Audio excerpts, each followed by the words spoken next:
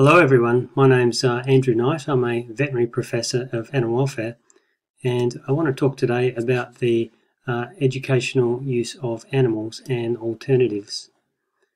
My story really starts a very long time ago, it seems now, when I was a veterinary student at Western Australia's Murdoch University.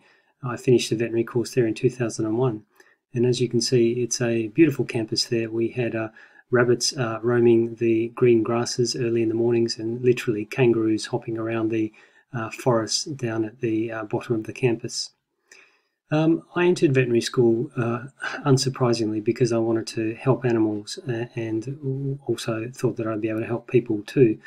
I understood that harmful animal use might be required in parts of the course, but I rationalised to myself that if I was required to harm animals, it would be worth it because I'd be able to do so much more good for animals as a qualified veterinarian at the end. But I didn't know very much about what kinds of animal use there would be or about the alternatives that might be available. Thus unprepared, I entered first year.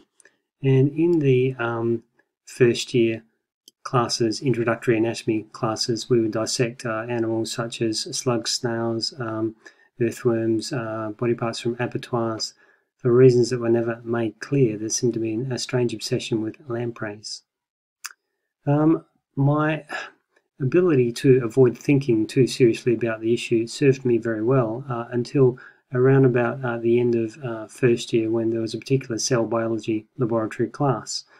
And in this particular class, it was different because the animals were not coming to us already killed and laid out on dissecting trays like pieces of meat on styrofoam packaging in a supermarket.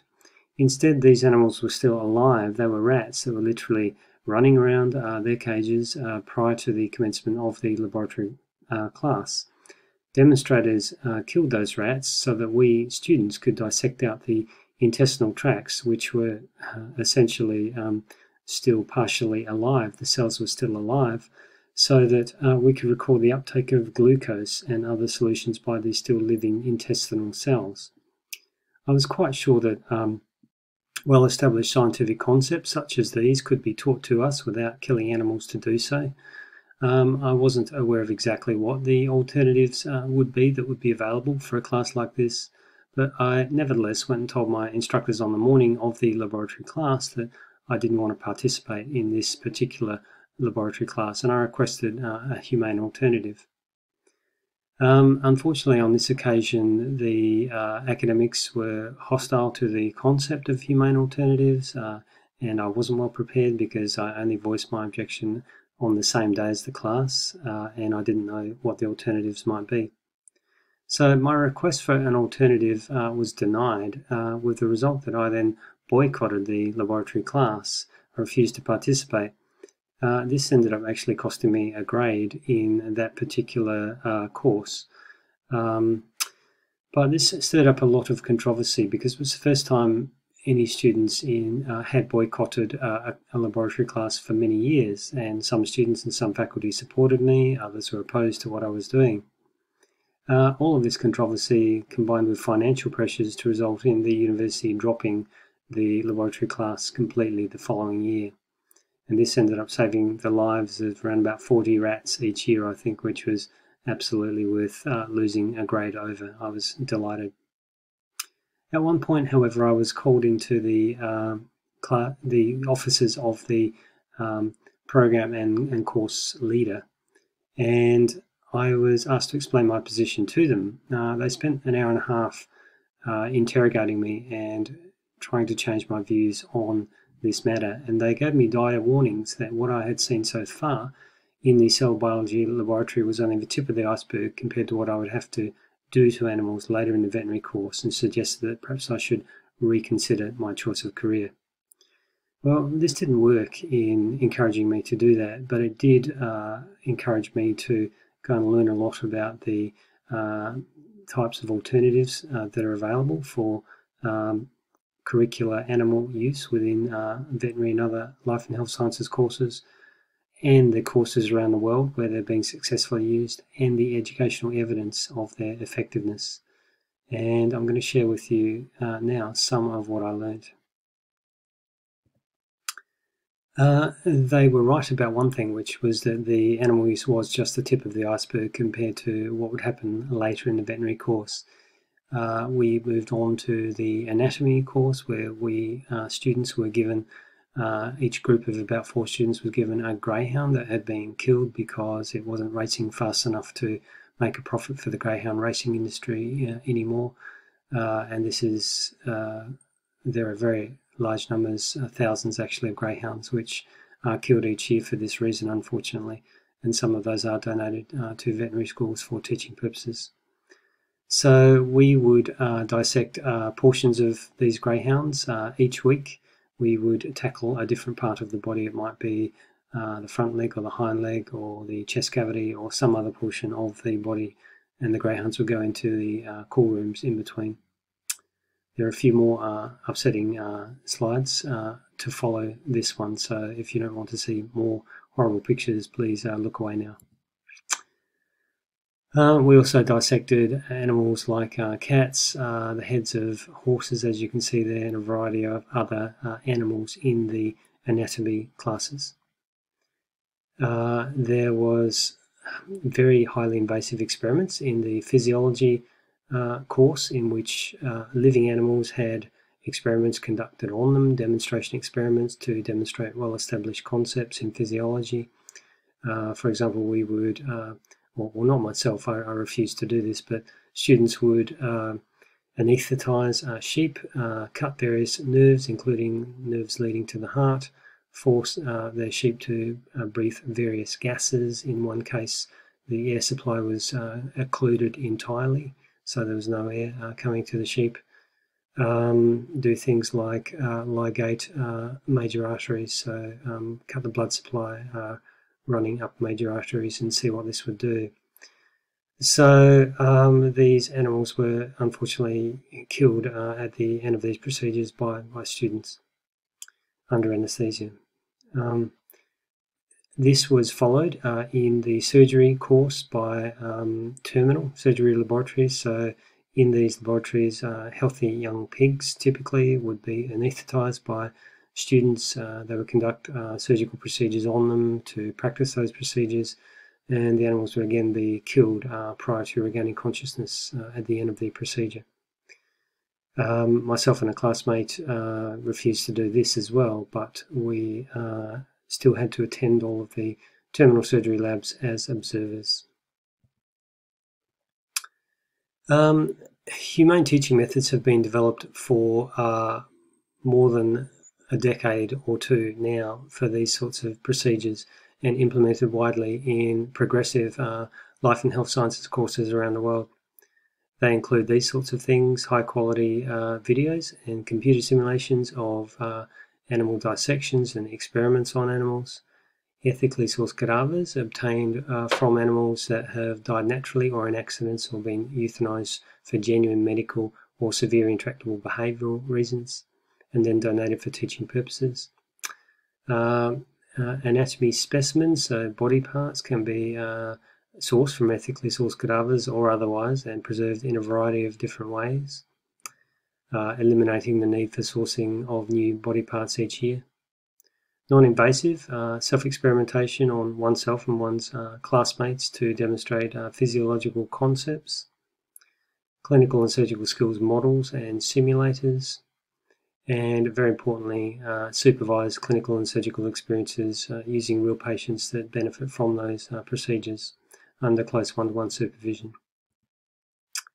So here we have examples of some of the computer simulations of dissections, and there are many of those that have been developed. Some of these include very high quality images of professionally performed dissections. We call those prosections.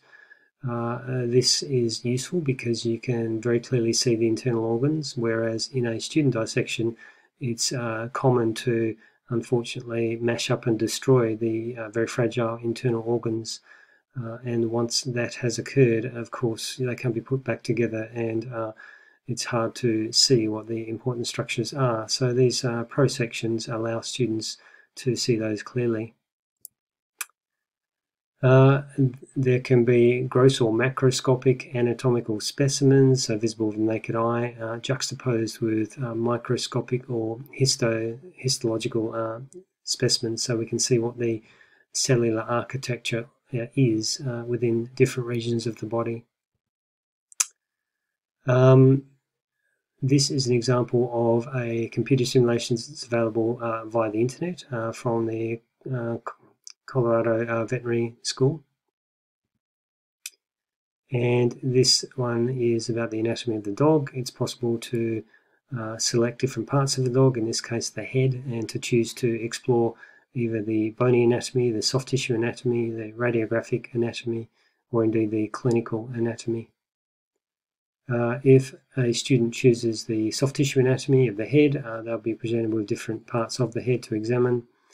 They can choose to select different parts of the head, such as the masseter muscle here, and receive standardized information of importance, such as the point of origin and insertion of the muscle, the innervation, the main nerve supply, and the action of the muscle, what it does. They can zoom in for a closer look. They can smoothly roll the head around and rotate it and look at it from different angles. Students can choose to view the radiographic anatomy as well. You can see the frontal sinus has been highlighted there in the skull of the dog, and learn about those structures. Likewise, the veins underneath the tongue here, the glottis. It's very important to be able to correctly identify the entrance to the airway, the trachea. This is important because we often pass endotracheal tubes for connecting these patients to anesthetic gas machines and maintaining them on gaseous anesthesia. Here's a good example of a computer simulation that was developed for medical students by a person who is a medical illustrator, Roy Schneider, and it allows a student to drag a mouse button across a slider on the screen, and in doing so melt the tissue layers away from the most superficial all the way down to the deepest, so all the way down to the bones of the skull actually. And unlike in a real dissection, if you drag the mouse button back in the opposite direction, you can replace all the tissues back again and repeat that as many times as you like. You can choose to zoom in and select particular muscles, such as the muscle next to the nose here, and if you click on the muscle in the simulation, the muscle will contract, and in this case the nose will twitch, so you'll be able to see what the muscle actually does. So these of course are characteristics that you certainly don't see in a real dissection. If you had a human or an animal head and you poked one of the muscles and saw something move, you would probably start to get very worried. So those things don't happen in normal dissections of anatomical specimens, but are available in the simulation, so there's extra functionality there. Here's an example of a simulation of a frog dissection. You can choose to look at the dissection part, the diagrams of functional anatomy, and learn about the ecology of the frog as well. If students are running the dissection simulation, they will need to select instruments from a virtual toolkit, drag them across the correct parts of the frog, and if they are able to do that successfully, it will cause a little video to run showing this procedure being done in a real frog. And students can also choose to view functional diagrams of the anatomy of the heart in this case, and by clicking on the right button we can get the blood to actually flow, the arterial blood and the venous blood to flow through the appropriate chambers of the heart. And once again, this is not something that you would see, of course, in a normal dissection of a dead animal. So again, these simulations can offer extra functionality and learning opportunities. You can even click on the button here and hear what the frog sounds like in its natural habitat and learn about the ecology of the frog as well. And I've tried to do this occasionally in front of large audiences to make a simulated croaking sound, and it's gone very badly, so I'm not going to attempt to do so here. But the simulation will do this for you. Ethically sourced cadavers can be obtained, as I said, from animals that have died naturally or in accidents or been euthanized for genuine medical reasons or occasionally severe and intractable behavioral problems. Not animals that have been killed for ethically questionable reasons and then repurposed into teaching. Those cadavers can then be preserved in a variety of different methods. That's me in our anatomy museum when I was a veterinary student. This is a horse's head that's been sectioned, and each of those sections has been placed into a pot containing formaldehyde or a similar preservative solution, along with chemicals designed to not only prevent bacterial putrefaction and dissolution of those tissues, but also to preserve colour. It's possible to perfuse animals that are being euthanized for genuine medical reasons to when they are unconscious, and between the time of being anaesthetized, made unconscious, and the time of death, it's possible to perfuse them so that an epoxy resin can circulate within their bloodstream so that it fills blood vessels, and it's also possible to do this with the airways of animals. The animal is then euthanized, so it hasn't actually experienced anything, which you certainly wouldn't want it to do so. And you can then dissolve away the soft tissues with a mild acid solution over a prolonged period of time, leaving coloured casts of things like airways and blood vessels. And here we see the blood vessels and structures of the kidney, I think, of a cow. It's possible to plastinate specimens as well. We can see a squid, a plastinated squid at the bottom of the slide here. Plastination involves several chemical steps and evacuation, and it removes the water from tissues of preserved specimens, leaving them with a plasticky texture and a plasticky feel and a faint whiff as well. So these are means of permanently preserving these body parts. This is an example of the cast of the blood vessels of the liver and gallbladder of a dog at the Tufts University Veterinary School, which is one of the world's leading veterinary schools. And this was obtained from an ethically sourced cadaver. Likewise, we have another one from Tufts. This is the airways of the lungs and bronchial system of the dog, also from an ethically sourced cadaver. And even the largest of animals have been successfully plastinated. This is Gunther von Hagen with one of his plastinated specimens.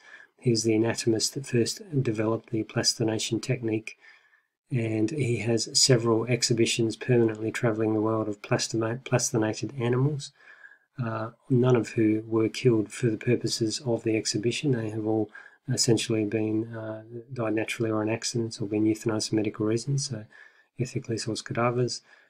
And also he has an exhibition of travelling people as well. And they're absolutely fascinating. I recommend them to anyone if you have the opportunity to go and see one of these. It's a great way to learn about the anatomy and the functional anatomy of animals and people. This is Dr. Briony Dixon. She was one of the first veterinarians to graduate from the University of Queensland School of Veterinary Medicine without harming animals in her surgical training. Here she is using an ethically sourced cadaver, so practicing placing a chest drain. This is an important clinical procedure allowing us to remove fluids such as blood or air from the chest cavity for animals, dogs, for example, that have been in a traumatic incident such as a road traffic accident. By removing blood or air from the lung space, it allows the lungs to, from the chest space, it allows the lungs to reinflate, assisting the breathing of these animals. So ethically sourced cadavers can be used to practice a variety of clinical procedures as well as surgery. Computer simulations are very numerous. The early computer simulations of animal experiments were criticised for being overly simplistic, and then when you look at that you can understand why. Modern computer simulations, however, have high quality video clips of animals undergoing actual experimental procedures. And we can certainly discuss the ethics of subjecting those animals to those procedures, but given that it has been done, at least by using the video clip in an ongoing basis, the procedures don't need to be repeated every year.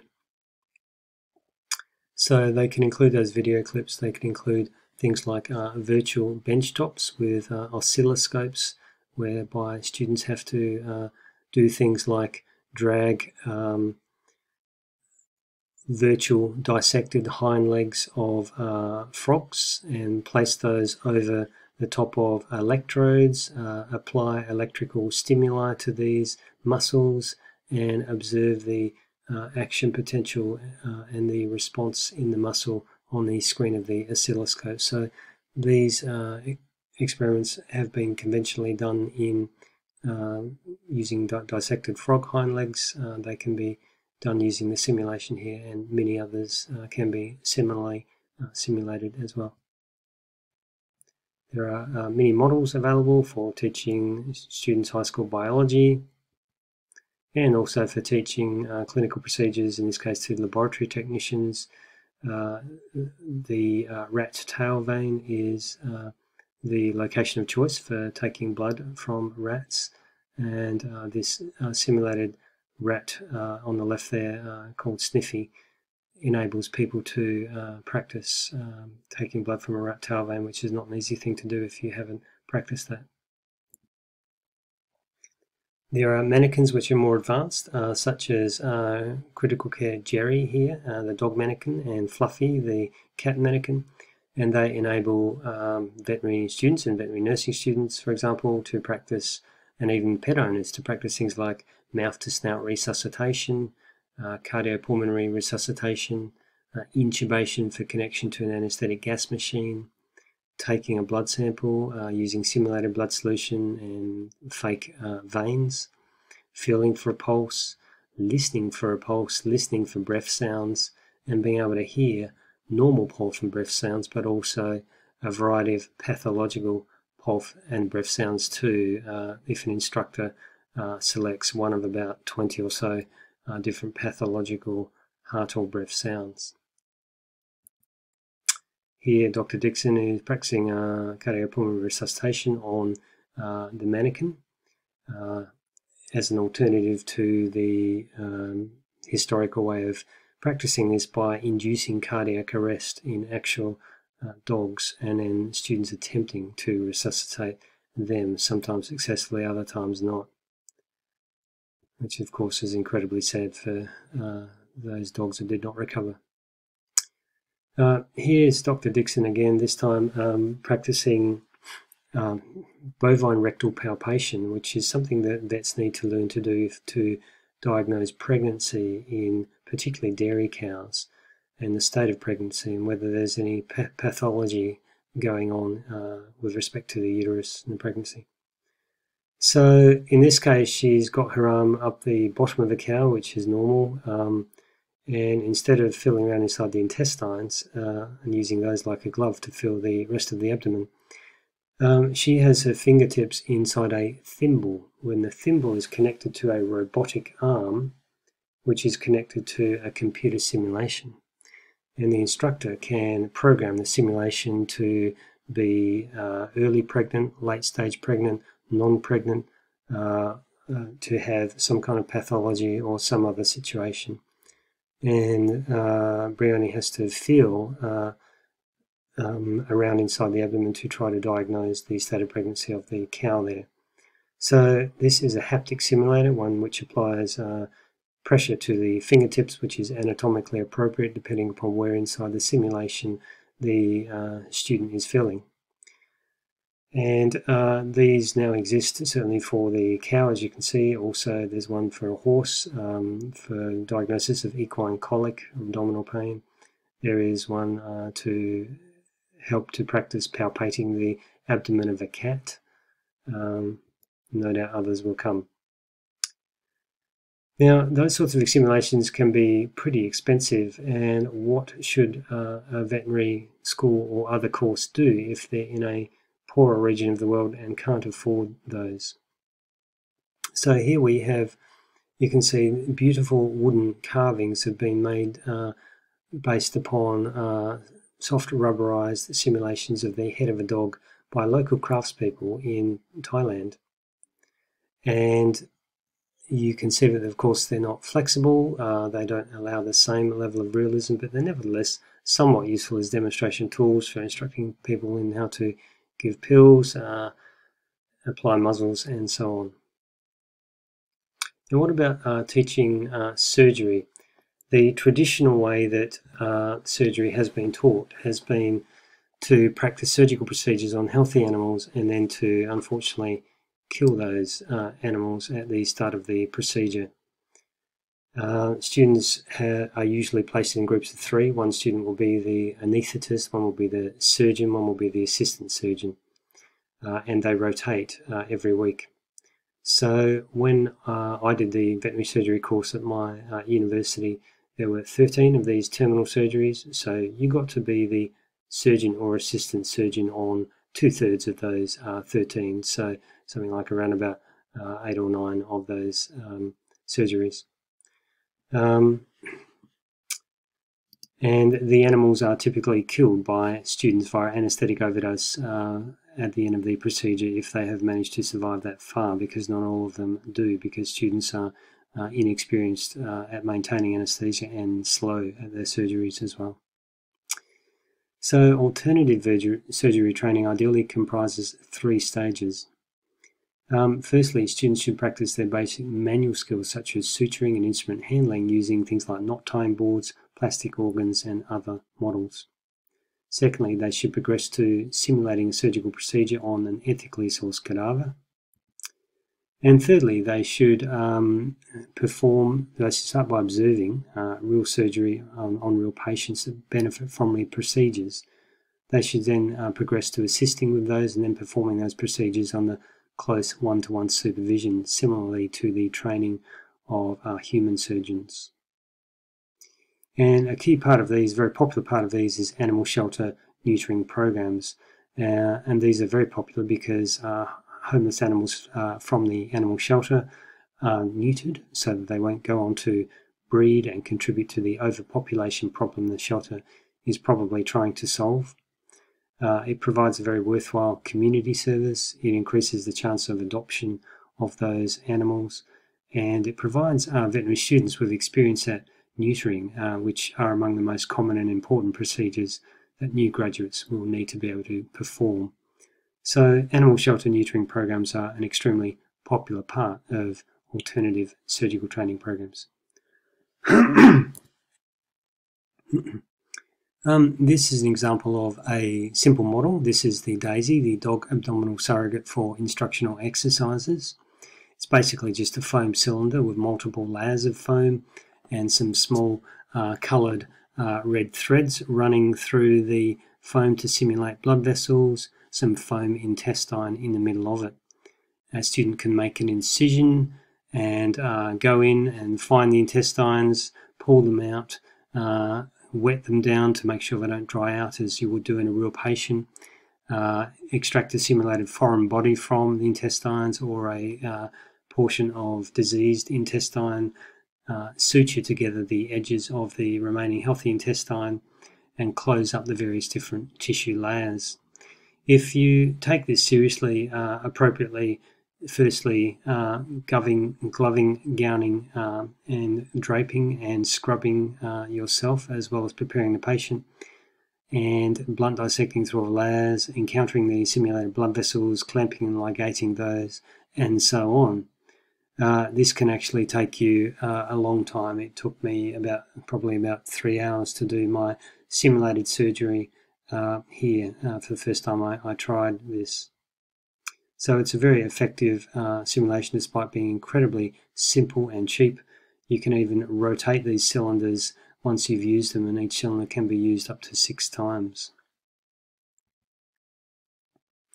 Here we see examples of soft tissue plastic models, soft tissue organ models, and also sawbones in the left-hand side. These can be ordered standard or with increased fragility to simulate osteoporosis, or with a variety of pre-designated or custom-made fractures, actually. The pulsating organ perfusion simulator, the POP trainer down here on the left, is basically a big plastic container into which you can insert major organs sourced, for example, from ethically sourced cadavers or even the abattoir.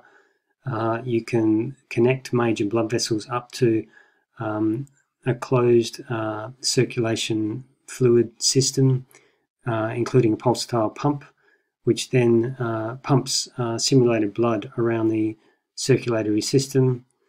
And in this particular case, your simulation will bleed. There's also at least one artificial simulation that bleeds as well, but this particular one involving real organs will bleed if you cut it in the wrong place, if you accidentally cut one of its major blood vessels, for example. And this is important because it provides a surgeon with opportunity to practice clamping and ligating, in other words, control of hemorrhage, hemostatic technique, which is essential to keep the surgical field clear so that the surgeon can see what they're doing and to prevent blood loss unduly within the patient. So these surgeries can be approached conventionally or through minimally invasive incisions, essentially just usually 3 tiny holes in this simulated skin for the insertion of a camera which displays an image onto a screen the surgeon's watching, and also one of the other holes for essentially some long forceps, and the other hole essentially for a long scalpel or needle driver.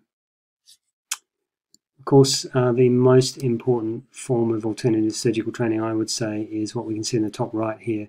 This is, of course, a veterinary student on the left-hand side, a senior veterinary student, assisting the surgeon on the right-hand side with a spinal surgery on a dog.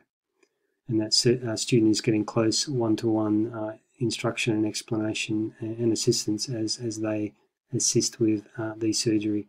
And in this case, I was the junior veterinary surgeon. I was in first year and I was behind the camera. There are also these wonderful computer simulations of surgery that have been developed. You can find a number of these on the internet. In this case, we have a simulation of that minimally invasive surgery going on by the look of it, whereby the surgeon is viewing on the screen what is occurring on the operating table behind them, and they're able to manipulate the forceps, the needle drivers, and so on, and we can see heart surgery being undertaken there. The patient could be on the table behind them or in another operating theatre on the other side of the world. God forbid that the internet should go down partway through, so you would certainly want bulletproof internet connectivity for something like that, but theoretically this is possible, and maybe this is where things will go in the future. Now, an example of something a little bit more realistic is the alternative veterinary surgical program I established when I was a veterinary student in 2000 at Murdoch University in Western Australia. And it comprised several stages. We had to gain external experience in private veterinary clinics or animal shelters, assisting with or participating in surgery and anaesthesia. We also had to obtain real patients, for example, from animal shelters, and bring them back to the university and sterilise them to demonstrate that we could perform surgery to the university's high standards. We also had to attend all of the terminal surgery laboratories as observers, which was a good thing because we got to see both different types of training and were able to comment on both of them. I also bought one of those DAISY abdominal surgical simulators, and we also conducted surgery on 2 dogs that were being euthanized for medical reasons, and we conducted abdominal and orthopedic surgeries on them.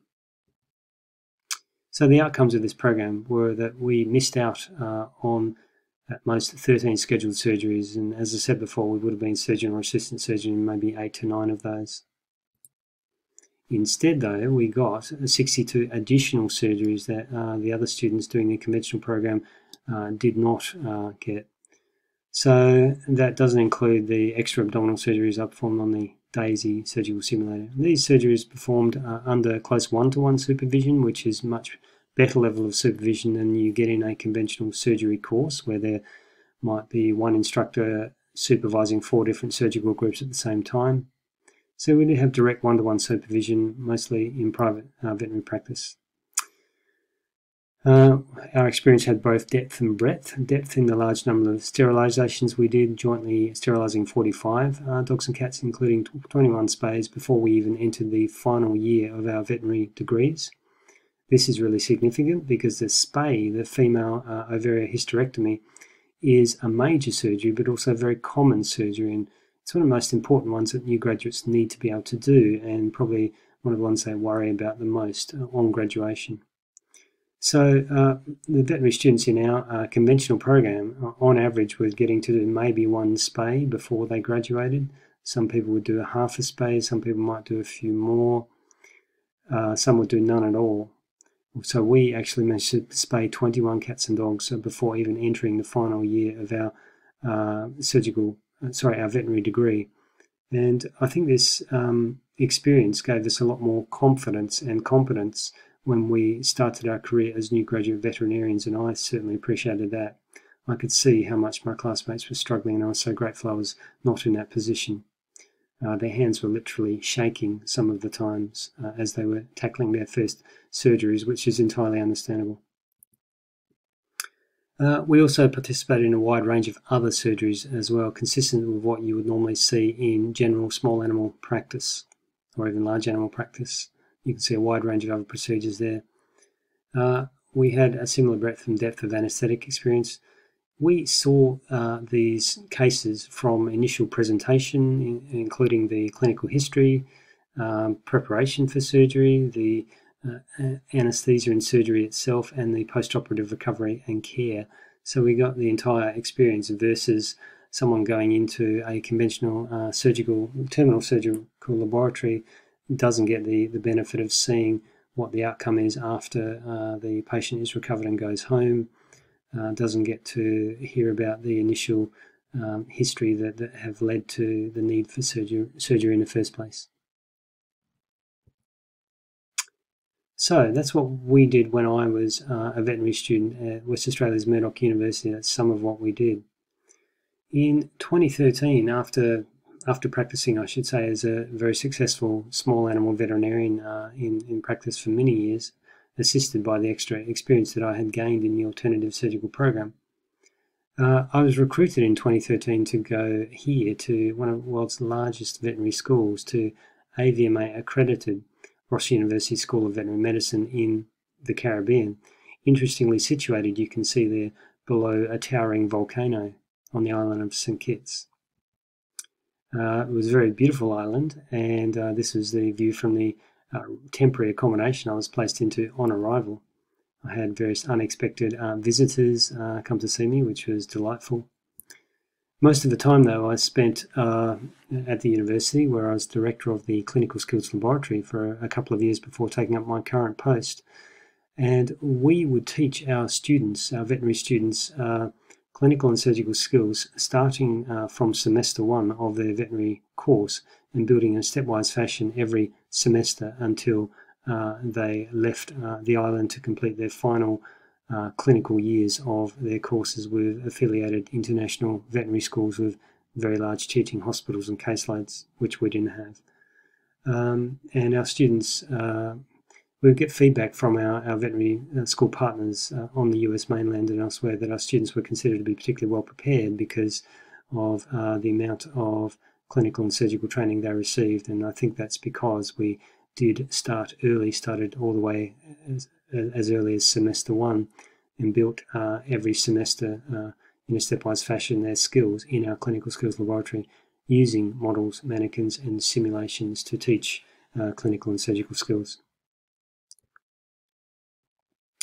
I'd like to turn briefly to European educational animal use with some colleagues. I just published a study in 2021 looking at educational animal use in all the European Union member states, and you can see here the numbers of animals that are being used for educational purposes in the various member states. So it's well over 100,000 simply in Europe each year, the numbers of animals that are being used.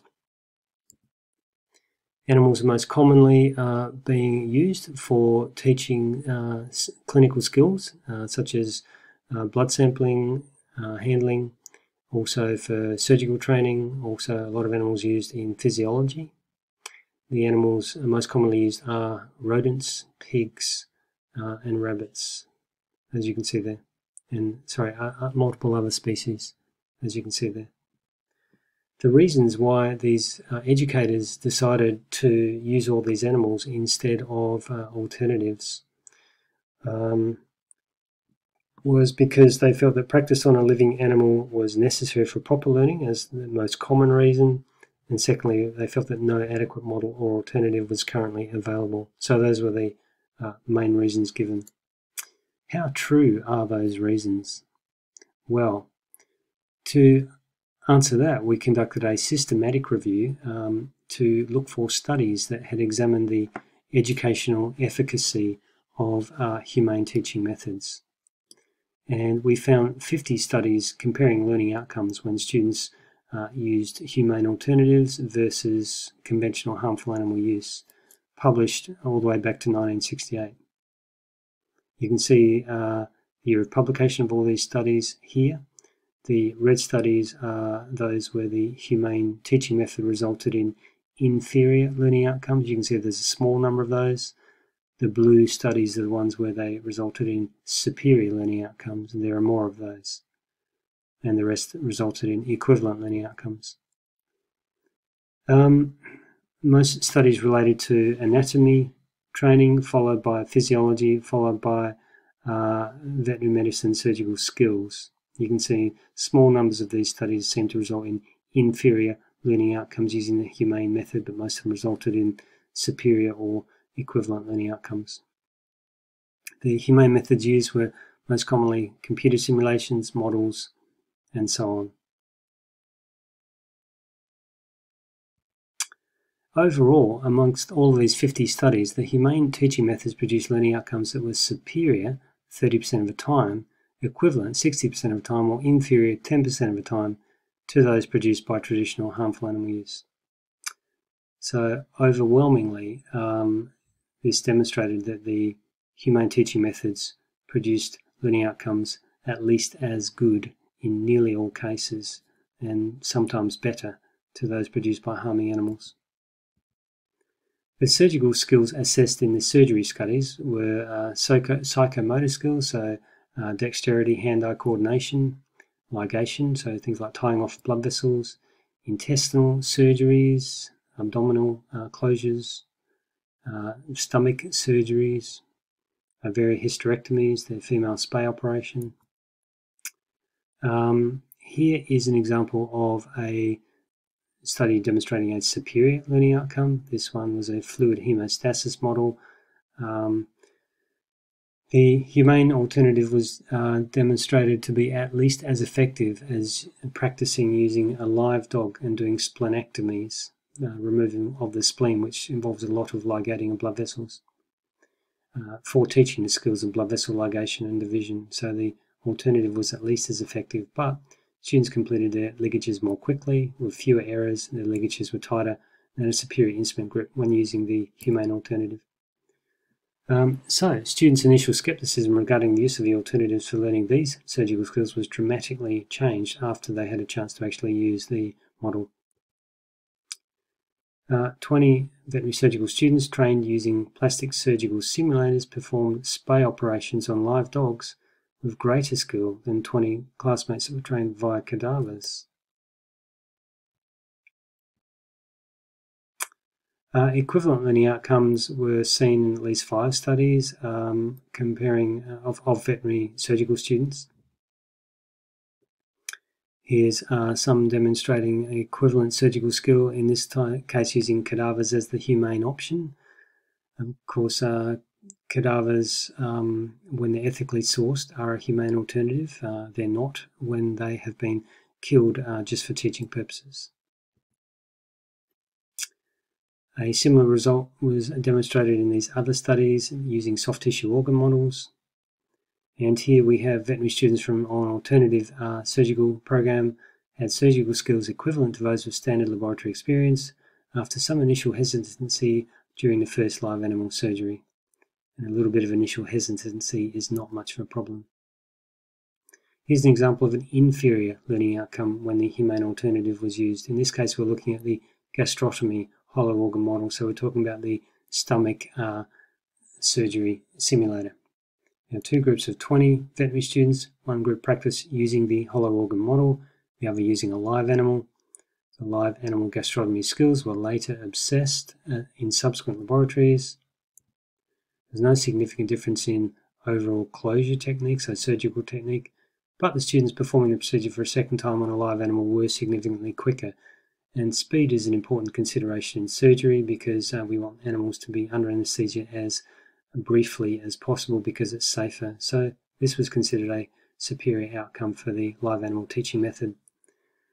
In this particular case, though, it appears that the alternative model wasn't well designed. It was deficient, it was more fragile and stiff than living gastric tissue. Sutures were pulling through despite being appropriately placed and tightened with appropriate tension. Now, most of these studies examined short-term learning outcomes, but this one here examined long-term outcomes as well. It used employer questionnaires at the time of hiring and 1 year later to compare the skills of 12 new graduates from the Tufts University Vet class of 1990 who'd participated in an alternative small animal medical and surgical procedures course with the skills of 36 of their conventionally trained counterparts. There's no significant difference between these two groups in their ability to perform common surgical, medical and diagnostic procedures, attitude towards performing orthopedic or soft tissue surgery, confidence in performing these procedures, and ability to perform them unassisted. And what about non-surgical disciplines? Here's an example from cardiovascular physiology. It was more efficiently learnt using interactive video discs. Microbiology, there was more active learning with greater student autonomy when using interactive databases containing digital images, movies and sounds. Bovine rectal palpation, the procedure I mentioned earlier, was learnt more effectively using that haptic teaching tool that I spoke about. And passing a tube down the nose of a horse into its stomach was a procedure which is important in veterinary medicine, and it was learnt more effectively with superior knowledge, skill and confidence using a CD-ROM. In an earlier systematic review in 2007, I found a smaller number of studies compared to the one we recently performed in 2021. At that time, I found 14 studies looking at non-veterinary faculties. They were undergraduate biology, medical, nursing, pharmacology, physiology and psychology students. The Humane method produced superior outcomes in about 36% of the time, the equivalent 57% of the time, and inferior in one case. The small number of inferior learning outcomes demonstrates that humane teaching methods don't always produce equivalent or superior outcomes, and it is important for the humane alternatives to be well designed. And I spoke about the flaws in the gastrotomy plastic model recently as an example of one which was not well designed. Here are studies of the non-veterinary students, if anyone is interested in looking them up, along with the sorts of humane alternatives that were used and the disciplines that they covered. And I also found 29 studies of veterinary students which did not involve comparisons of harmful animal use that demonstrated additional benefits of humane teaching methods. And those are all in my 2007 publication, which can be obtained along with my other publications on my website, andrewknight.info. So you can see these additional studies here and the disciplines they covered and the humane options that were used. But looking at all of those, pooling them together, the key advantages were humane alternatives often demonstrated time and cost savings, repeatability and increased flexibility of use, greater ability to customize the learning experience to a student's individual needs, for example. They clearly saved substantial numbers of animal lives because animals did not need to be used or killed in these studies. This increases compliance with legislative and code of practice requirements about using alternatives to animals. There was decreased student exposure to toxic chemicals, which are often used to preserve dissection specimens. This decreases risks of adverse health consequences, such as allergic reactions and potential for liability of the veterinary or medical school or biological school. There's also a decreased potential for conflict with students unwilling to harm animals during their education.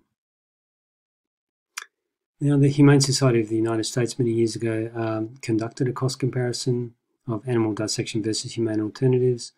They simulated a typical biology department over a 3-year period with animals commonly dissected in high school biology, being these ones here: frogs, fetal pigs, cats and dogfish. They simulated 3 classes of 30 students, so 90 students with each pair dissecting each species of animal once over the 3-year period. And they found appropriate alternatives for these various different dissections, as you can see here. And they added up the costs at the time of these animals and these alternatives, and they demonstrated a saving of looks like just over a third really of the costs of the dissections by switching to the alternative method, so several $1,000s being saved. That kind of cost saving is normal. The alternatives can be used year after year on an ongoing basis after the initial purchase, and the initial purchase is usually not that expensive. Animals do need to be purchased, transported, housed, fed, provided veterinary care if necessary, killed and disposed of year after year, so that's actually quite considerably costly. Indeed, the time and cost savings of alternatives is probably the major reason why they've been implemented into so many courses around the world. There are ethical considerations as well, of course. I'd love to say these are the major reason why alternatives have been produced, but I do think it's probably the time and the cost savings.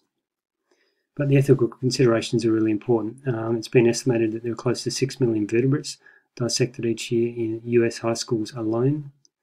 They come from biological supply companies, Class B licensed animal brokers that have in the past been found to have sourced animals from a variety of legal and illegal sources, including animal shelters, strays, and free-to-good home ads. There have been undercover investigations of biological supply companies noting overcrowded gas chambers and other inhumane killing methods, injection of still living animals with formaldehyde-based preservatives, which is extremely painful, and numerous violations of the Federal Animal Welfare Act. There are also concerns because of the very large numbers of animals being used in high school biology classes in dissections. This could be adversely impacting the natural frog populations in some parts of the world, and frogs are one of the amphibious species undergoing significant and very worrying declines. We also need to consider the experiences of students that use animals. This was a survey of 370 veterinary students conducted at the University of Illinois in 1999, where there were around about 100, I think they were pigs, dogs, rabbits, and other species being used as teaching models in physiology laboratories, so having demonstration experiments conducted on them by students. And you can see the quotes of the students here. I'm just going to let you read those now.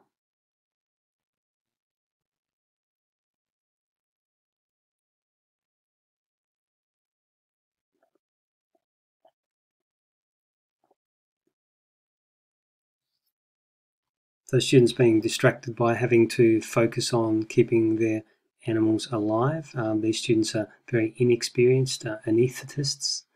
This makes it difficult to focus on learning the physiological concepts, understandably.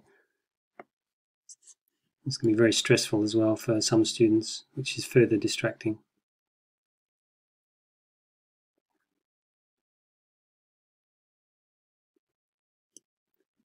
Overall, just under 60% believe these labs were not worth the resources used, and only 20% felt they gained great benefit in their understanding physiology from the laboratories. Shortly afterwards, these laboratories were permanently ended at the University of Illinois Vet School, and a very similar situation occurred around about the same time at the University of Massey in their veterinary physiology class as well in New Zealand. Now, what about the effects of all this harmful animal use on veterinary students, on their attitudes towards animal welfare? I previously published a survey of the positions of the World Veterinary Association and 4 national veterinary associations on a variety of animal use practices that involve animal welfare compromises, and these were the use of so-called battery cages to house laying hens in very close quarters, small crates to house veal calves, gestation crates to house pregnant sows, again in very restricted conditions, cosmetic tail docking of dogs, and the harmful use of animals in scientific research, toxicity testing and education. I found that the official positions of the veterinary associations on all these issues actually lagged behind those of the general public on certainly these first 3 issues here. The only practice condemned by most people and also opposed by most veterinary associations was the cosmetic tail docking of dogs. So why are the positions of veterinary associations often behind those of the general public on animal welfare issues? Well, if we think about veterinary student education, we are increasingly speaking about the importance of educating veterinary students about animal welfare and of assisting the development of the critical reasoning skills that they need to successfully negotiate ethical controversies in practice. However, the proportion of students actually receiving education in these matters remains quite small. On the other hand, there's this hidden curriculum endorsing harmful animal use, which remains common within veterinary schools. This involves the dissection, often of purpose-killed animals or those from ethically debatable sources in anatomy, the use of living animals to conduct demonstration experiments on in subjects such as physiology, biochemistry, and pharmacology, animals usually being killed during or after the experiment, and terminal surgical and anesthetic laboratories. So, in short, the majority of veterinary students receive little formal education in animal welfare issues or critical reasoning, and they're directly required to harm and kill animals during their education. The unspoken message here is that animal harming and killing is not only condoned, but is actually required to become a veterinarian, and also that animal welfare concerns are subservient to human interests of debatable merit. This gives negative underlying messages about the intrinsic value of animal lives from authority figures, veterinary professors, for example. The stress for students that have not previously had to be directly involved in animal killing or trying to keep animal patients alive under those circumstances, in those physiology demonstration laboratories, for example, can actually result in impairment of cognitive abilities, decreasing things like memory, capacity to learn. There can be desensitization to animal suffering and killing, and even a diminished capacity for compassion and ethical decision making. Why do I make these claims? Because they've been documented in studies of veterinary students. The decreasing awareness of vet students of animal sentience, specifically hunger, pain, fear, and boredom of dogs, cats, and cows, over the duration of the veterinary courses has been documented, along with the decreased likelihood of senior veterinary students to provide appropriate perioperative analgesia, so that is appropriate pain control around the time of surgery, when compared to more junior veterinary students. And there has even been documented the inhibition of the normal development of moral reasoning ability over the duration of veterinary schools, something that developed in all other student cohorts from other courses, but not in the veterinary students. So something in the veterinary course is holding back the development of moral reasoning ability. So I think that these sorts of documented phenomena are actually very disturbing psychological adaptations, which enable previously caring students to cope, which enable them to withstand the stress that results from requirements to harm and kill sentient animals when it's not clearly and overwhelmingly necessary. So, as well as directly saving substantial numbers of animal lives within veterinary curricula, the use of humane teaching methods are more likely to result in veterinary graduates with higher animal welfare standards. This is more likely to benefit their future patients. And it's also more likely to result in veterinarians and their professional associations adopting progressive positions on animal welfare issues and then becoming leaders rather than followers of evolving social standards on animal welfare, as quite rightly expected by society at large. Finally, the implementation of humane teaching methods decreases the potential for conflict with students who don't wish to harm animals in their education. Sophia Rubai was a graduate of the University of Colorado School of Medicine in 1995. She initially failed physiology within the medical course because she refused to conduct an experiment on an anaesthetized dog and then kill it. So she failed the course, so she took physiology at another veterinary school that offered a humane alternative, another medical school that offered a humane alternative and didn't require this killing of dogs. She then carried on with her University of Colorado medical course and duly graduated from the medical course in 1995. In the same year, she then sued the University of Colorado School of Medicine for $95,000 US. As well as paying out to the student, the university was required moving forward to set up an alternative program for any students that didn't wish to kill dogs in the physiology class. So cases like these have been numerous. Students almost always win them because, as you can see, the educational evidence in favour of humane teaching methods is overwhelming. And there are many successful examples around the world of where those methods have been successfully implemented. Given these factors, it is virtually impossible for educationalists and their institutions to successfully claim in court that it is necessary to harm animals in education. So students virtually always win these cases. And this has resulted in the introduction of so-called student choice legislation or conscientious objection policies in increasing numbers of states within the US and around the world. When these conflicts do occur, they are a public relations disaster, usually for veterinary schools and universities, because it's very damaging to the image of a university for it to get into the mainstream media, that it is requiring students who want to become doctors and veterinarians to harm and kill animals in their education, and particularly when it can be so clearly demonstrated that this is unnecessary. Accordingly, there are much better ways that universities can and should handle the issue of student conscientious objection to harmful animal use. So I have gone through existing approaches in some detail and provided examples of best practice processes and conscientious objection policies. And I've made that information available within my publication here, which is also available at my website, andrewknight.info.